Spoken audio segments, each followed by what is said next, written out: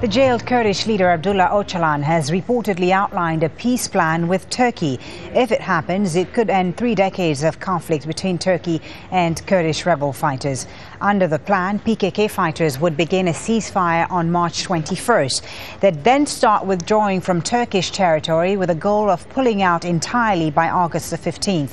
Ocalan has been negotiating with the Turkish government since December. The plan will need a broad commitment by Turkey to improve the rights of minority Kurds.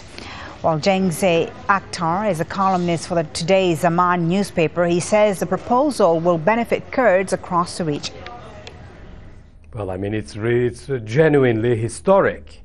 I think it's a historic development, and none of the parties would have won this war, which is almost 30 years old. I don't know who intervened to unlock this stalemate, this deadlock, probably the US. But they are talking to each other. The entire rhetoric has changed, and Turkey is just rejoicing to see finally a peace in the horizon.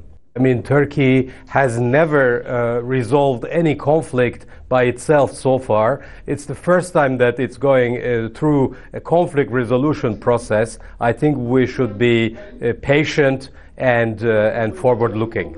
It's definitely a win-win situation for both parties, but not only. I think it will be a win situation for northern Iraq and as well as northern Syria, where there is some Kurdish population, as you know. I think it's an overall positive development. This is why I called it historic.